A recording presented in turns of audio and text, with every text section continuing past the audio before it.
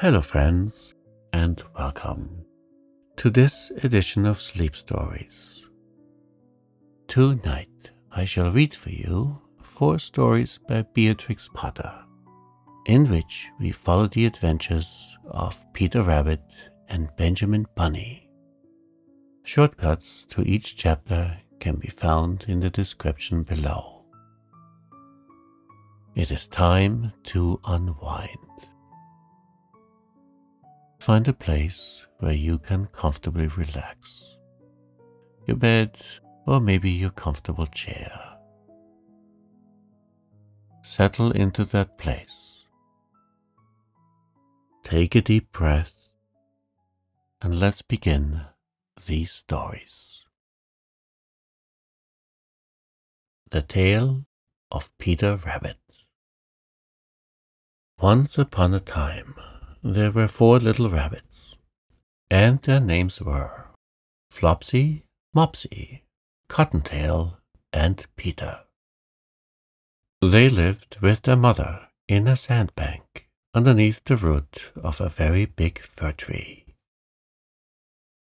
"Now, my dears," said old Mrs. Rabbit one morning, "you may go into the fields or down the lane, but don't go into Mr. McGregor's garden. Your father had an accident there. He was put in a pie by Mrs. McGregor. Now run along and don't get into mischief. I am going out." Then old Mrs. Rabbit took a basket and her umbrella and went through the wood to the baker's. She bought a loaf of brown bread and 5 currant buns. Flopsy, Mopsy, and Cottontail, who were good little bunnies, went down the lane to gather blackberries. But Peter, who was very naughty, ran straight away to Mr. McGregor's garden and squeezed under the gate.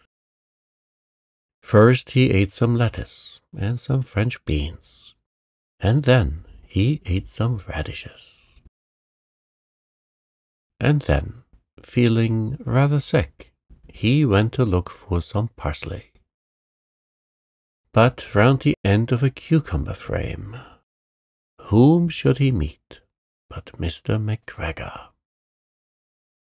Mr. McGregor was on his hands and knees, planting out young cabbages, but he jumped up and ran after Peter, waving a rake and calling out, "Stop, thief!" Peter was most dreadfully frightened. He rushed all over the garden, for he had forgotten the way back to the gate. He lost one of his shoes among the cabbages, and the other shoe amongst the potatoes. After losing them, he ran on 4 legs and went faster, so that I think he might have got away altogether if he had not, unfortunately, run into a gooseberry net and got caught by the large buttons on his jacket. It was a blue jacket with brass buttons, quite new. Peter gave himself up for lost and shed big tears, but his sobs were overheard by some friendly sparrows, who flew to him in great excitement and implored him to exert himself. Mr. McGregor came up with a sieve, which he intended to pop upon the top of Peter, but Peter wriggled out just in time, leaving his jacket behind him, and rushed into the tool shed and jumped into a can.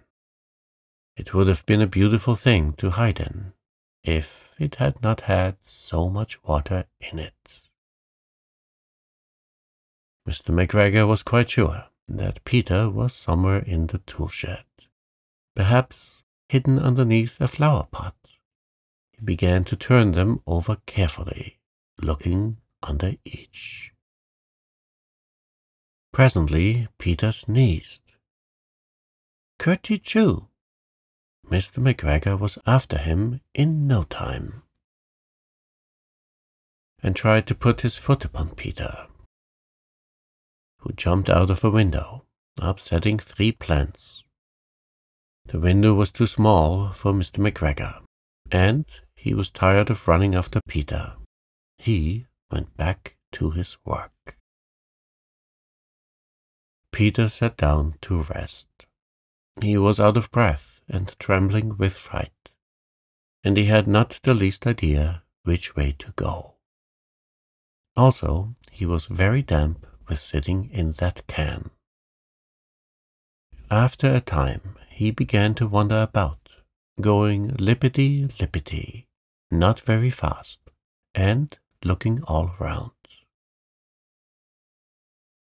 He found a door in a wall, but it was locked, and there was no room for a fat little rabbit to squeeze underneath. An old mouse was running in and out over the stone doorstep, carrying peas and beans to her family in the woods.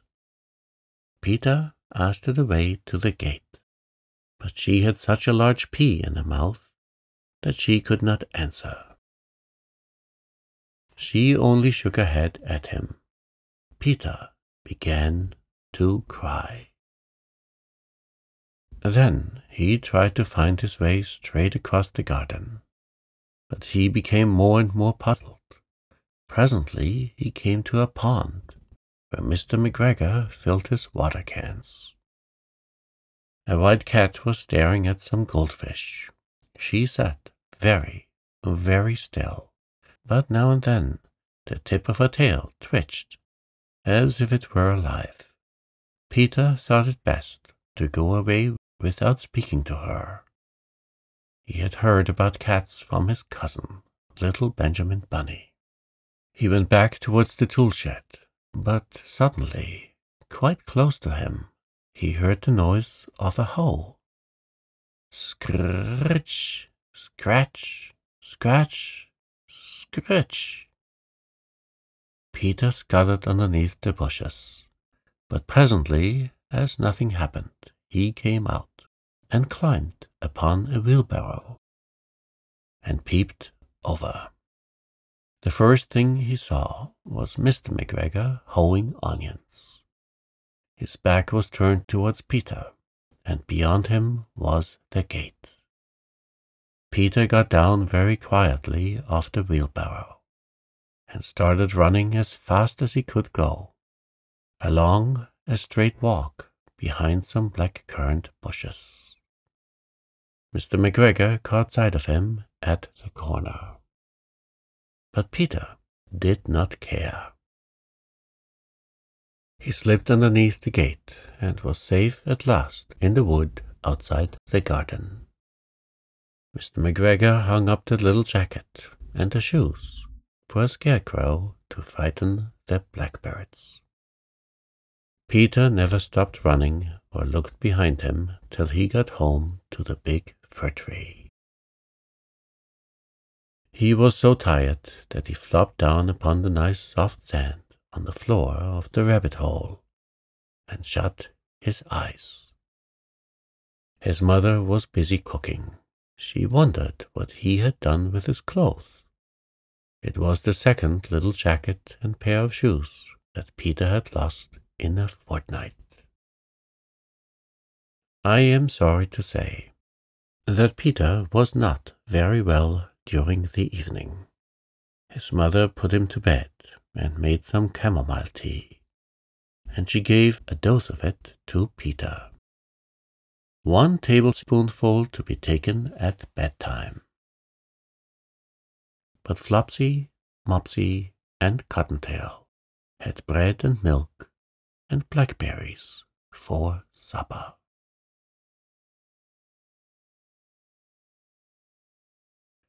The Tale of Banjamin Bunny. One morning, a little rabbit sat on a bank. He pricked his ears and listened to the trit-trot of a pony. A gig was coming along the road. It was driven by Mr. McGregor. and beside him sat Mrs. McGregor in her best bonnet. As soon as they had passed, little Benjamin Bunny slid down into the road and set off, with a hop, skip, and a jump, to call upon his relations who lived in the wood at the back of Mr. McGregor's garden. That wood was full of rabbit holes, and in the neatest, sandiest hole of all lived Benjamin's aunt and his cousins, Flopsy, Mopsy, Cottontail, and Peter. Old Mrs. Rabbit was a widow. She earned her living by knitting rabbit wool mittens and muffatees. I once bought a pair at a bazaar. She also sold herbs and rosemary tea and rabbit tobacco, which is what we call lavender. Little Benjamin did not very much want to see his aunt. He came round the back of the fir tree and nearly tumbled upon the top of his cousin Peter. Peter was sitting by himself. He looked poorly and was dressed in a red cotton pocket handkerchief. "Peter," said little Benjamin in a whisper, "who has got your clothes?" Peter replied, "The scarecrow in Mr. McGregor's garden," and described how he had been chased about the garden and had dropped his shoes and coat.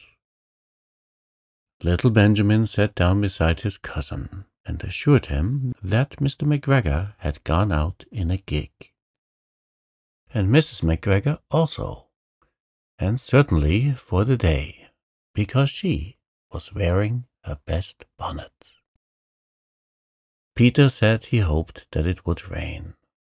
At this point, old Mrs. Rabbit's voice was heard inside the rabbit hole, calling, "Cottontail, Cottontail, fetch some more chamomile."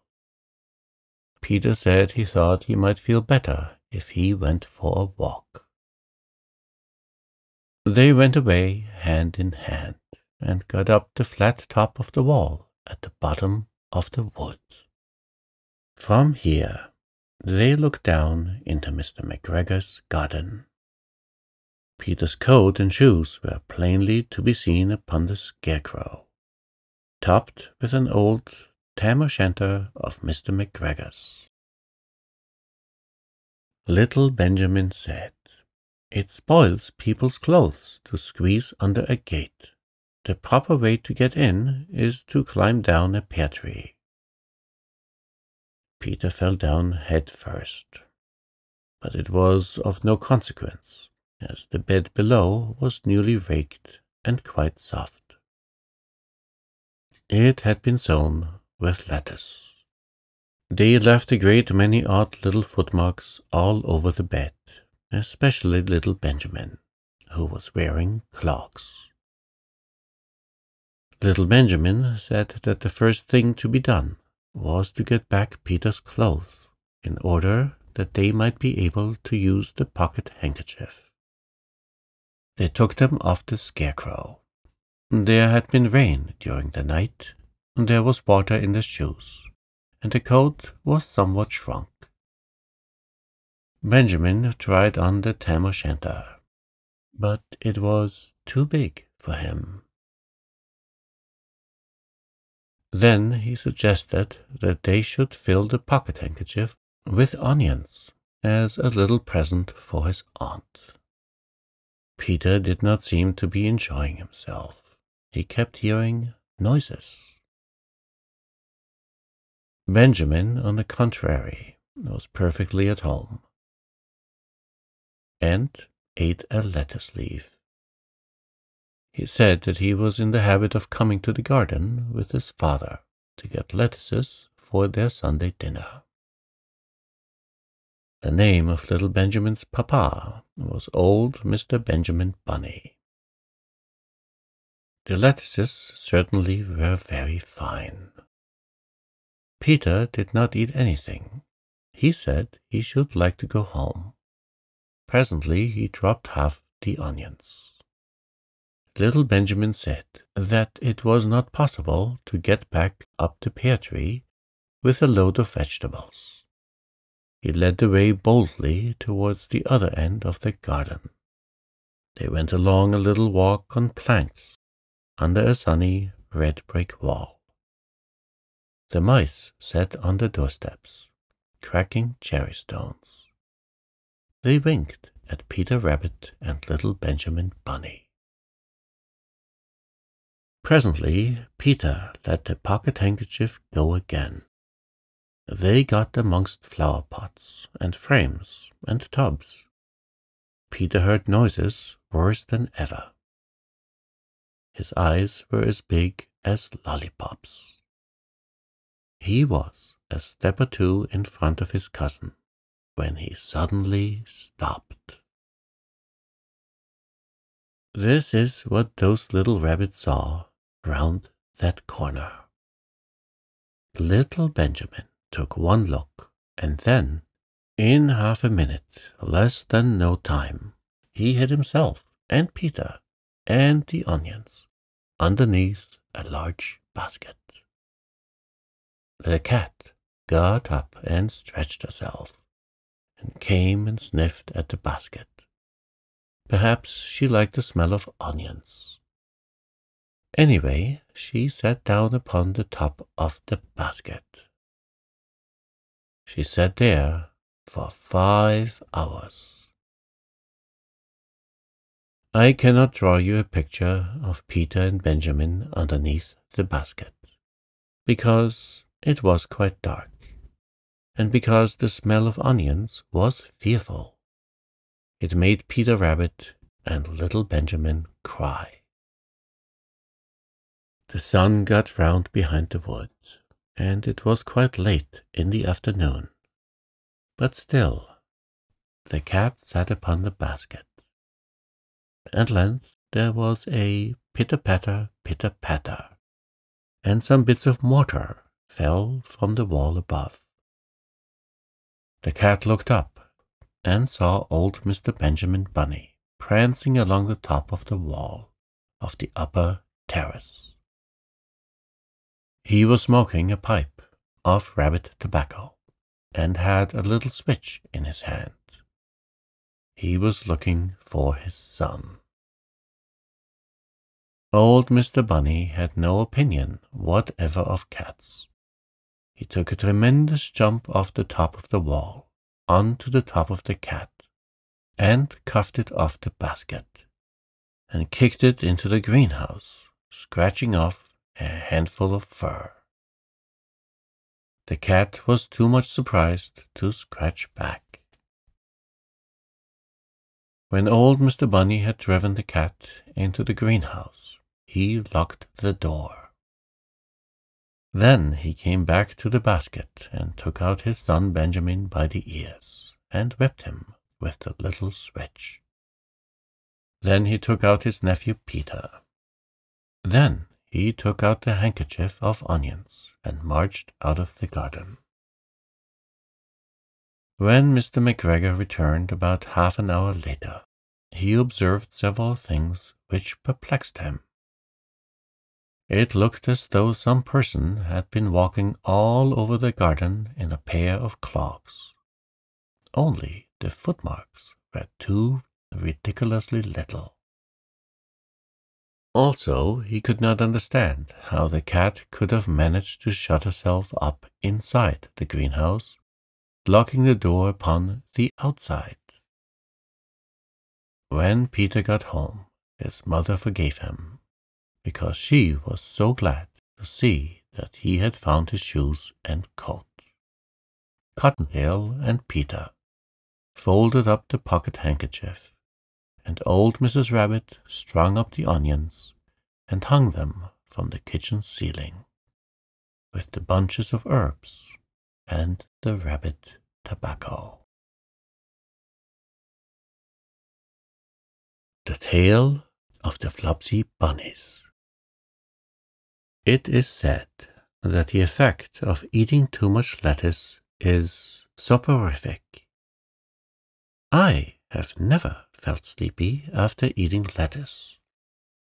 But then, I am not a rabbit. They certainly had a very soporific effect upon the Flopsy Bunnies. When Benjamin Bunny grew up, he married his cousin Flopsy. They had a large family, and they were very improvident and cheerful. I do not remember the separate names of their children. They were generally called the Flopsy Bunnies. As there was not always quite enough to eat, Benjamin used to borrow cabbages from Flopsy's brother, Peter Rabbit, who kept a nursery garden. Sometimes Peter Rabbit had no cabbages to spare.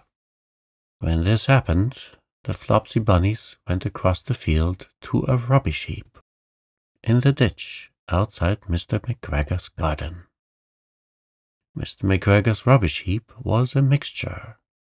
There were jam pots and paper bags, and mountains of chopped grass from the mowing machine, which always tasted oily, and some rotten vegetable marrows, and an old boot or two.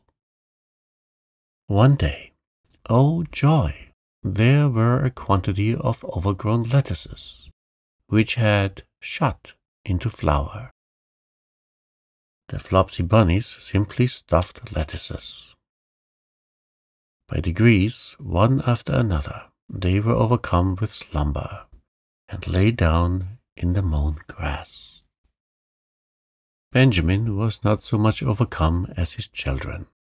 Before going to sleep, he was sufficiently wide awake to put a paper bag over his head to keep off the flies. The little Flopsy Bunnies slept delightfully in the warm sun. From the lawn beyond the garden came the distant, clackety sound of the mowing machine. The blue bottles buzzed about the wall, and a little old mouse picked over the rubbish among the jam pots. I can tell you her name. She was called Thomasina Tittlemouse, a wood mouse with a long tail. She rustled across the paper bag and awakened Benjamin Bunny. The mouse apologized profusely and said that she knew Peter Rabbit. While she and Benjamin were talking, close under the wall, they heard a heavy tread above their heads, and suddenly Mr. McGregor emptied out a sackful of lawn mowings right upon the top of the sleeping Flopsy Bunnies. Benjamin shrank down under his paper bag. The mouse hid in a jam pot. The little rabbits smiled sweetly in their sleep under the shower of grass. They did not awake because the lettuce had been so soporific. They dreamed that their mother, Flopsy, was tucking them up in a hay bed. Mr. McGregor looked down after emptying his sack. He saw some funny little brown tips of ears sticking up through the lawn mowings. He stared at them for some time. Presently a fly settled on one of them, and it moved. Mr. McGregor climbed down onto the rubbish heap. 1, 2, 3, 4, 5, 6 little rabbits, said he as he dropped them into his sack. The Flopsy Bunnies dreamt that their mother was turning them over in bed. They stirred a little in their sleep, but still they did not wake up. Mr. McGregor tied up the sack and left it on the wall. He went to put away the mowing machine. While he was gone, Mrs. Flopsy Bunny, who had remained at home, came across the field. She looked suspiciously at the sack and wondered where everybody was. Then the mouse came out of her jam pot, and Benjamin took the paper bag off his head, and they told the doleful tale. Benjamin and Flopsy were in despair. They could not undo the string. But Mrs. Tittlemouse was a resourceful person. She nibbled a hole in the bottom corner of the sack. Their little rabbits were pulled out and pinched to wake them. The parents stuffed the empty sack with 3 rotten vegetable marrows, an old blacking brush, and 2 decayed turnips. Then they all hid under a bush and watched for Mr. McGregor. Mr. McGregor came back and picked up the sack and carried it off. He carried it hanging down as if it were rather heavy. The Flopsy Bunnies followed at a safe distance. They watched him go into the house, and they crept up to the window to listen. Mr. McGregor threw down the sack on the stone floor in a way that would have been extremely painful to the Flopsy Bunnies if they had happened to have been inside it. They could hear him drag his chair on the flags and chuckle. 1, 2, 3, 4, 5, 6 little rabbits, said Mr. McGregor. Eh? What's that? What have they been spoiling now? Inquired Mrs. McGregor. 1, 2, 3, 4, 5, 6 little fat rabbits, repeated Mr. McGregor, counting on his fingers. 1, 2, 3. Don't be silly. What do you mean, you silly old man? In the sack. 1, 2, 3, 4, 5, 6, replied Mr. McGregor. The youngest Flopsy Bunny got upon the windowsill. Mrs. McGregor took hold of the sack and felt it. She said she could feel 6, but there must be old rabbits, because they were so hard and all different shapes. Not fit to eat, but the skins will do fine to line my old cloak. Line your old cloak, shouted Mr. McGregor. I shall sell them and buy myself baccy. Rabbit tobacco. I shall skin them and cut off their heads. Mrs. McGregor untied the sack and put her hand inside. When she felt the vegetables, she became very, very angry. She said that Mr. McGregor had done it a purpose. And Mr. McGregor was very angry too. One of the rotten marrows came flying through the kitchen window and hit the youngest Flopsy Bunny. It was rather hurt. Then Benjamin and Flopsy thought that it was time to go home. So Mr. McGregor did not get his tobacco, and Mrs. McGregor did not get her rabbit skins. But next Christmas, Thomasina Tittlemouse got a present of enough rabbit wool to make herself a cloak and a hood, and a handsome muff, and a pair of warm mittens. The Tale of Mr. Todd. I have made many books about well-behaved people. Now, for a change, I am going to make a story about 2 disagreeable people, called Tommy Brook and Mr. Todd. Nobody could call Mr. Todd nice. The rabbits could not bear him. They could smell him half a mile off. He was a wandering habit, and he had foxy whiskers. They never knew where he would be next.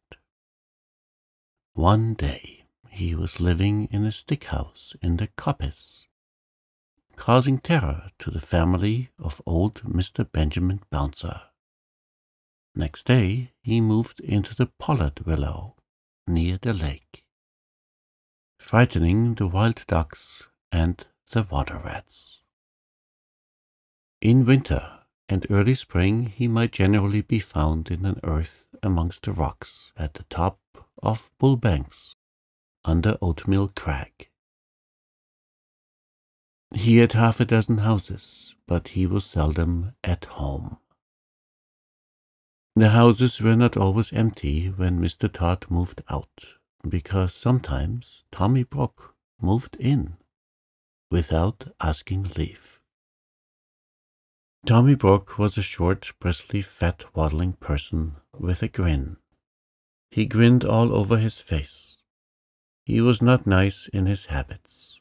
He ate wasp nests and frogs and worms, and he waddled about by moonlight, digging things up. His clothes were very dirty, and as he slept in the daytime, he always went to bed in his boots. And the bed which he went to bed in was generally Mr. Tod's. Now, Tommy Brock did occasionally eat rabbit pie, but it was only very little, young ones occasionally, when other food was really scarce. He was friendly with old Mr. Bouncer. They agreed in disliking the wicked otters and Mr. Tod. They often talked over that painful subject. Old Mr. Bouncer was stricken in years. He sat in the springtime sunshine outside the burrow, in a muffler, smoking a pipe of rabbit tobacco. He lived with his son Benjamin Bunny and his daughter-in-law Flopsy, who had a young family. Old Mr. Bouncer was in charge of the family that afternoon, because Benjamin and Flopsy had gone out. The little rabbit babies were just old enough to open their blue eyes and kick. They lay in a fluffy bed of rabbit wool and hay, in a shallow burrow, separate from the main rabbit hole. To tell the truth, old Mr. Bouncer had forgotten them. He sat in the sun and conversed cordially with Tommy Brock, who was passing through the wood with a sack and a little spud which he used for digging, and some mole traps. He complained bitterly about the scarcity of pheasants' eggs, and accused Mr. Tod of poaching them. And the otters had cleared off all the frogs while he was asleep in winter. "I have not had a good square meal for a fortnight. I am living on pig nuts. I shall have to turn vegetarian and eat my own tail," said Tommy Brock.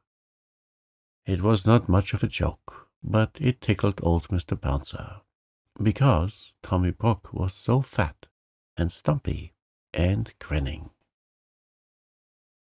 So old Mr. Bouncer laughed and pressed Tommy Brock to come inside, to taste a slice of seed cake and a glass of my daughter Flopsy's cowslip wine. Tommy Brock squeezed himself into the rabbit hole with alacrity. Then old Mr. Bouncer smoked another pipe and gave Tommy Brock a cabbage leaf cigar, which was so very strong that it made Tommy Brock grin more than ever, and the smoke filled the burrow. Old Mr. Bouncer coughed and laughed, and Tommy Brock puffed and grinned. And Mr. Bouncer laughed and coughed and shut his eyes because of the cabbage smoke. When Flopsy and Benjamin came back, old Mr. Bouncer woke up. Tommy Brock and all the young rabbit babies had disappeared. Mr. Bouncer would not confess that he had admitted anybody into the rabbit hole, but the smell of badger was undeniable, and there were round, heavy footmarks in the sand. He was in disgrace. Flopsy wrung her ears and slapped him.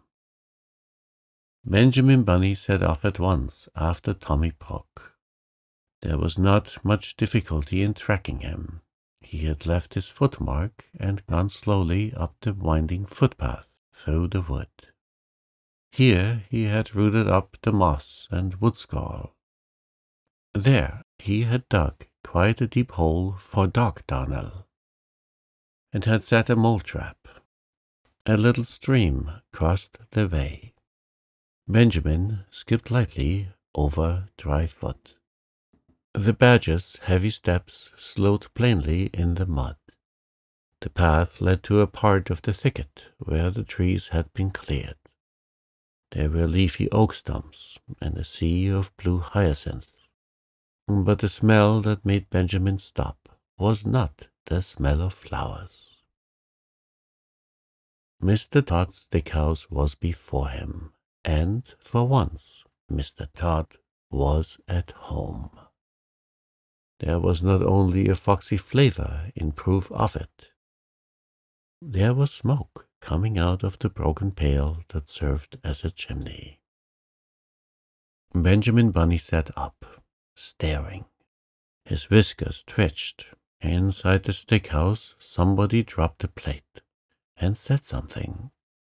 Benjamin stamped his foot and bolted. He never stopped till he came to the other side of the wood. Apparently, Tommy Brock had turned the same way. Upon the top of the wall there were again the marks of badger, and some ravelings of a sack had caught on a briar. Benjamin climbed over the wall into the meadow. He found another mole trap newly set. He was still upon the track of Tommy Brock.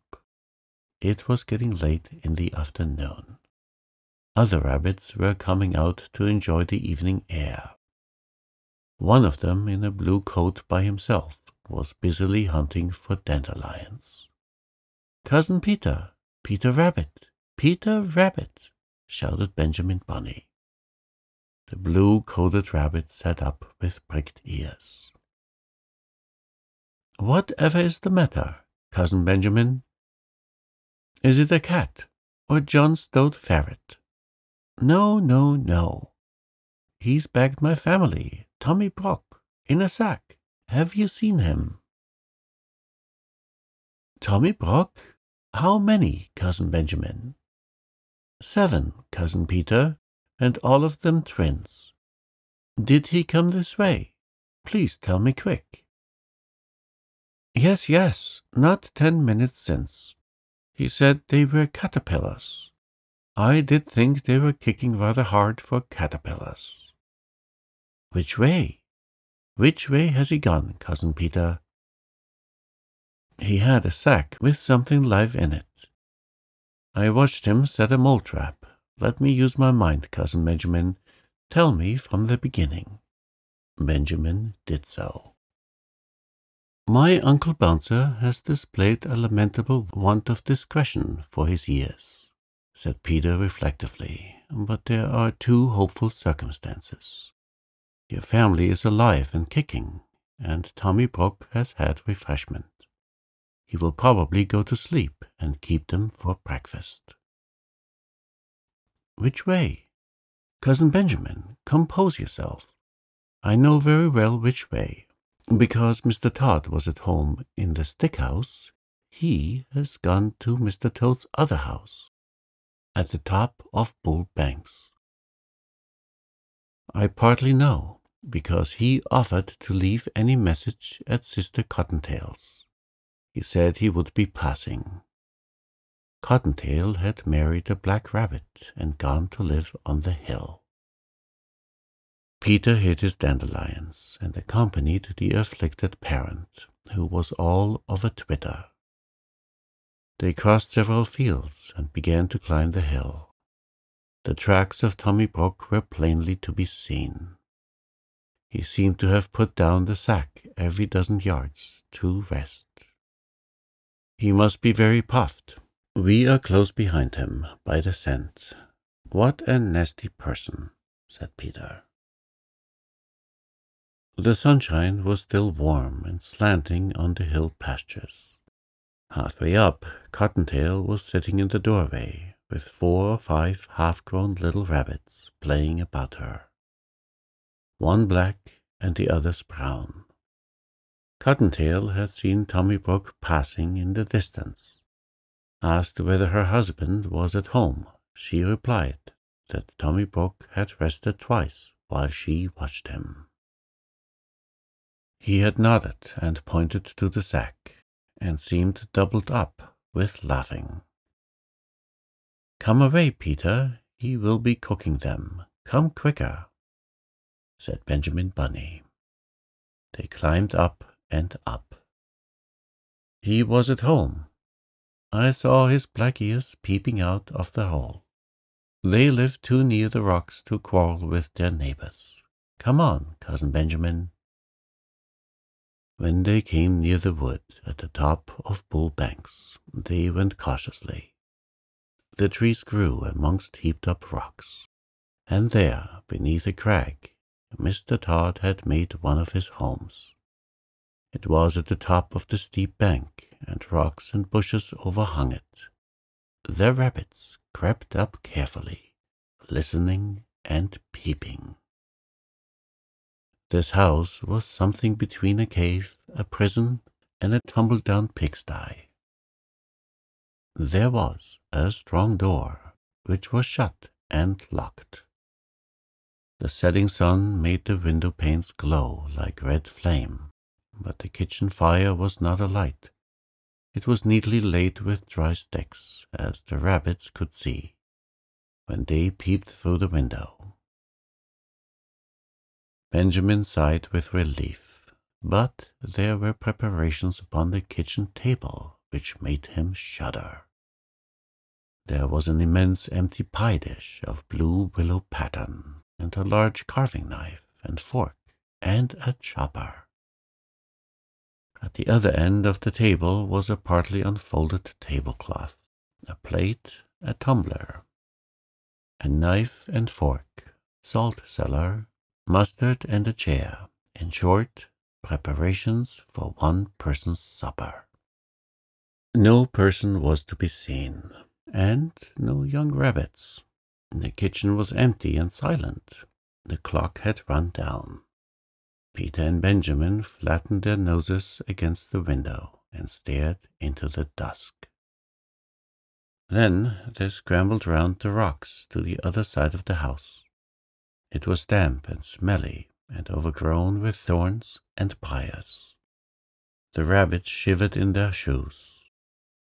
"Oh, my poor rabbit babies, what a dreadful place! I shall never see them again," sighed Benjamin.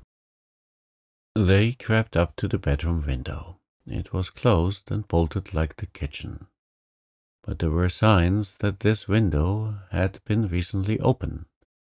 The cobwebs were disturbed, and there were fresh dirty footmarks upon the window sill.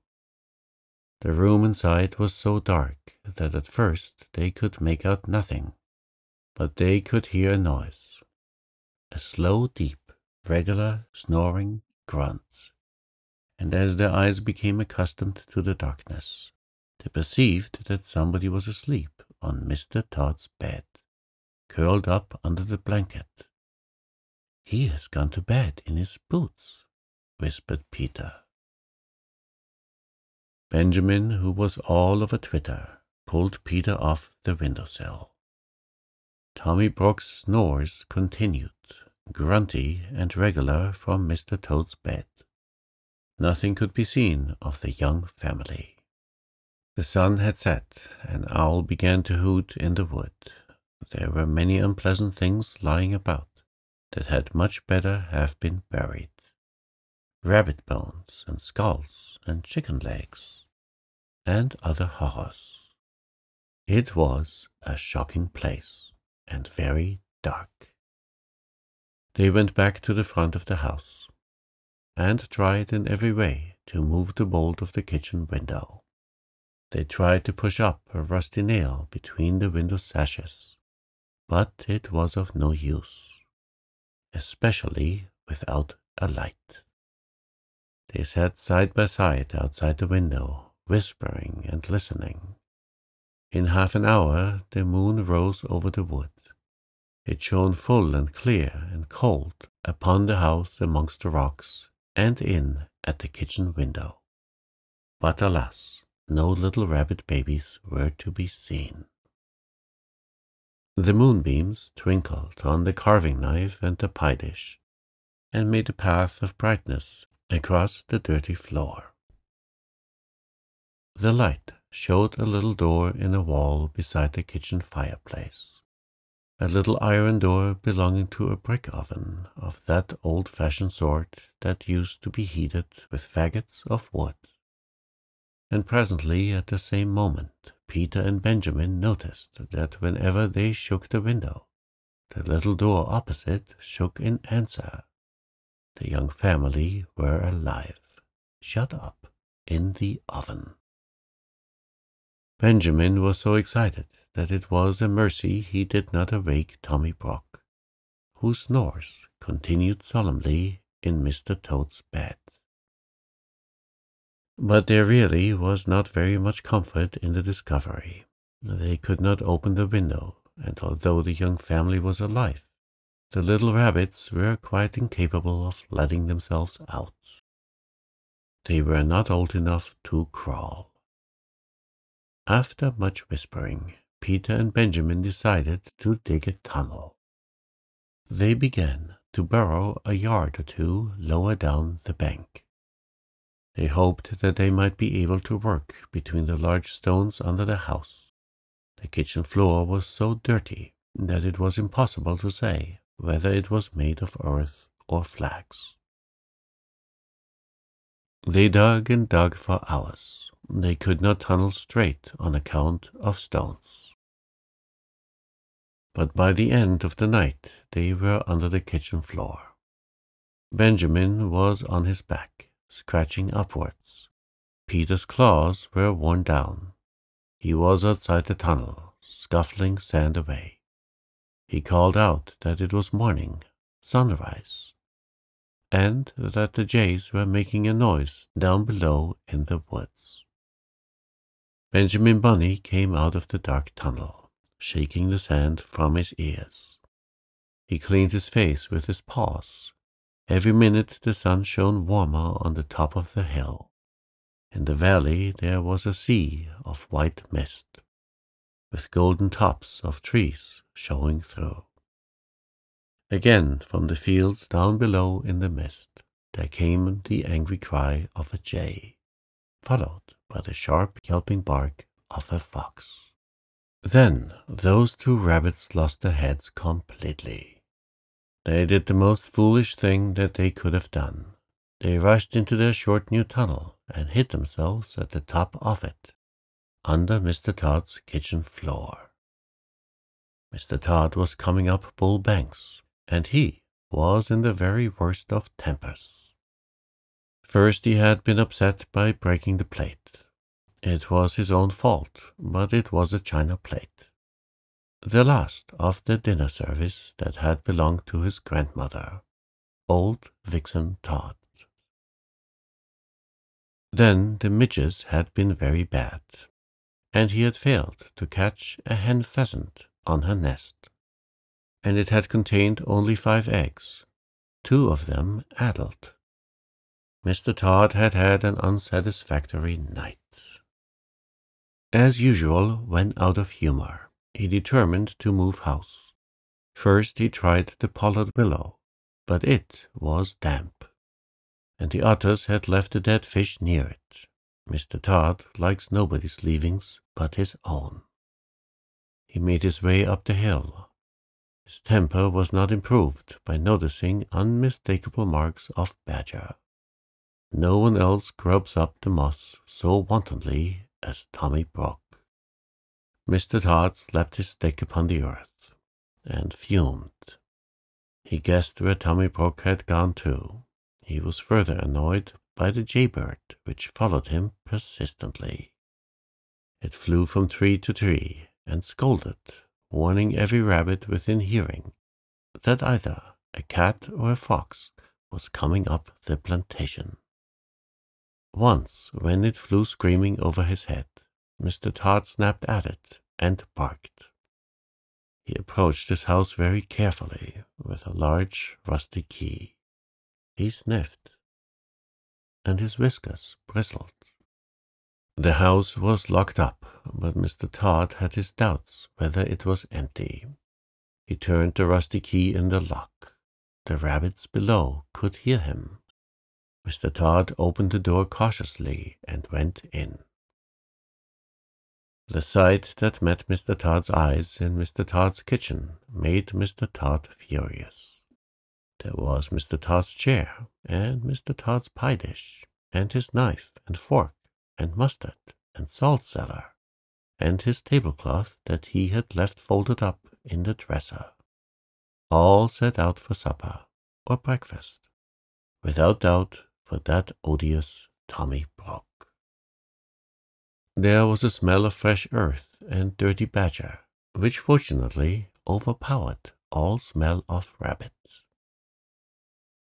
But what absorbed Mr. Tod's attention was a noise, a deep, slow, regular, snoring, grunting noise, coming from his own bed. He peeped through the hinges of the half-open bedroom door.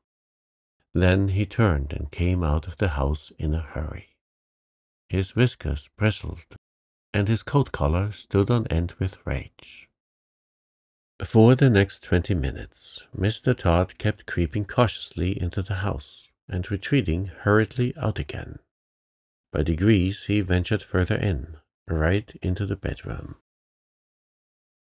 When he was outside the house, he scratched up the earth with fury, but when he was inside, he did not like the look of Tommy Brock's teeth. He was lying on his back with his mouth open, grinning from ear to ear. He snored peacefully and regularly, but one eye was not perfectly shut.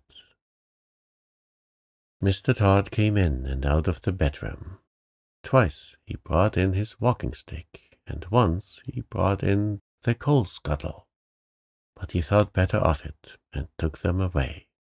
When he came back, after removing the coal scuttle, Tommy Brock was lying a little more sideways, but he seemed even sounder asleep. He was an incurably indolent person. He was not in the least afraid of Mr. Tod. He was simply too lazy and comfortable to move. Mr. Tod came back yet again into the bedroom with a clothesline. He stood a minute watching Tommy Brock and listening attentively to the snores. They were very loud indeed, but seemed quite natural. Mr. Tod turned his back towards the bed and undid the window. It creaked. He turned round with a jump. Tommy Brock, who had opened one eye, shut it hastily. The snores continued. Mr. Tod's proceedings were peculiar, and rather uneasy, because the bed was between the window and the door of the bedroom. He opened the window a little way and pushed out the greater part of the clothesline onto the window sill. The rest of the line, with a hook at the end, remained in his hand. Tommy Brock snored conscientiously. Mr. Tod stood and looked at him for a minute. Then he left the room again. Tommy Brock opened both eyes and looked at the rope and grinned. There was a noise outside the window. Tommy Brock shut his eyes in a hurry. Mr. Tod had gone out at the front door and round to the back of the house. On the way he stumbled over the rabbit burrow. If he had had any idea who was inside it, he would have pulled him out quickly. His foot went through the tunnel, nearly upon the top of Peter Rabbit and Benjamin, but fortunately he thought that it was some more of Tommy Brock's work. he took up the coil of line from the sill, listened for a moment, and then tied the rope to a tree. Tommy Brock watched him with one eye through the window. He was puzzled. Mr. Todd fetched a large, heavy pailful of water from the spring and staggered with it through the kitchen into his bedroom. Tommy Brock snored industriously with rather a snort. Mr. Todd put down the pail beside the bed, took up the end of rope with the hook, hesitated, and looked at Tommy Brock. The snores were almost apoplectic, but the grin was not quite so big. Mr. Todd gingerly mounted a chair by the head of the bedstead. His legs were dangerously near to Tommy Brock's teeth. He reached up and put the end of rope with the hook over the head of the tester bed, where the curtains ought to hang. Mr. Todd's curtains were folded up and put away, owing to the house being unoccupied. So was the counterpane. Tommy Brock was covered with a blanket only. Mr. Todd, standing on the unsteady chair, looked down upon him attentively. He really was a first-prize sound sleeper. It seemed as though nothing would waken him, not even the flapping rope across the bed. Mr. Todd descended safely from the chair and endeavored to get up again with a pail of water. He intended to hang it from the hook, dangling over the head of Tommy Brock, in order to make a sort of shower bath, worked by a string through the window. But naturally, being a thin-legged person, though vindictive and sandy-whiskered, he was quite unable to lift the heavy weight to the level of the hook and rope. He very nearly overbalanced himself. The snores became more and more apoplectic. One of Tommy Brock's hind legs twitched under the blanket, but still he slept on peacefully. Mr. Todd and the pail descended from the chair without accident. After considerable thought, he emptied the water into a wash basin and jug. The empty pail was not too heavy for him. He slung it up wobbling over the head of Tommy Brock. Surely there never was such a sleeper. Mr. Todd got up and down and up on the chair. As he could not lift the whole pailful of water at once, he fetched a milk jug and ladled quarts of water into the pail by degrees. The pail got fuller and fuller and swung like a pendulum. Occasionally a drop splashed over, but still Tommy Brock snored regularly and never moved, except one eye. At last, Mr. Todd's preparations were complete. The pail was full of water. The rope was tightly strained over the top of the bed and across the windowsill to the tree outside. "It will make a great mess in my bedroom, but I could never sleep in that bed again without a spring cleaning of some sort," said Mr. Todd. Mr. Todd took a last look at the badger and softly left the room. He went out of the house, shutting the front door. The rabbits heard his footsteps over the tunnel. He ran round behind the house, intending to undo the rope in order to let fall the pailful of water upon Tommy Brock. "I will wake him up with an unpleasant surprise," said Mr. Todd. The moment he had gone, Tommy Brock got up in a hurry. He rolled Mr. Todd's dressing-gown into a bundle, put it into the bed beneath the pail of water instead of himself, and left the room also, grinning immensely. He went into the kitchen, lighted a fire, and boiled the kettle. For the moment he did not trouble himself to cook the baby rabbits. When Mr. Todd got to the tree, he found that the weight and strain had dragged the knot so tight that it was past untying. He was obliged to gnaw it with his teeth. He chewed and gnawed for more than 20 minutes. At last the rope gave way with such a sudden jerk that it nearly pulled his teeth out, and quite knocked him over backwards. Inside the house there was a great crash and splash, and the noise of a pail rolling over and over. But no screams. Mr. Todd was mystified. He sat quite still and listened attentively. Then he peeped in at the window. The water was dripping from the bed. The pail had rolled into a corner. In the middle of the bed, under the blanket, was a wet, flattened something, much tinged in the middle where the pail had caught it, as it were across the tummy. Its head was covered by the wet blanket, and it was not snoring any longer. There was nothing stirring, and no sound except drip, drop, drop, drip of water trickling from the mattress. Mr. Todd watched it for half an hour. His eyes glistened. Then he cut a caper and became so bold that he even tapped at the window. But the bundle never moved.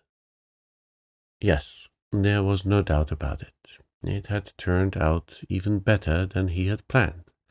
The pail had hit poor old Tommy Brock and killed him dead. I will bury that nasty person in the hole which he has dug. I will bring my bedding out and dry it in the sun, said Mr. Todd. I will wash the tablecloth and spread it on the grass in the sun to bleach. And the blanket must be hung up in the wind, and the bed must be thoroughly disinfected and aired with a warming pan, and warmed with a hot water bottle. I will get soft soap and monkey soap, and all sorts of soap, and soda and scrubbing brushes, and Persian powder and carbolic to remove the smell. I must have a disinfecting. Perhaps I may have to burn sulphur. He hurried round the house to get a shovel from the kitchen. First I will arrange the hole. Then I will drag out that person in the blanket. He opened the door. Tommy Brock was sitting at Mr. Todd's kitchen table, pouring out tea from Mr. Todd's teapot into Mr. Todd's teacup. He was quite dry himself and grinning, and he threw the cup of scalding tea all over Mr. Todd. Then Mr. Todd rushed upon Tommy Brock, and Tommy Brock grappled with Mr. Todd amongst the broken crockery, and there was a terrific battle all over the kitchen. To the rabbits underneath, it sounded as if the floor would give way at each crash of falling furniture. They crept out of their tunnel and hung about amongst the rocks and bushes, listening anxiously. Inside the house the racket was fearful. The rabbit babies in the oven woke up trembling. Perhaps it was fortunate they were shut up inside.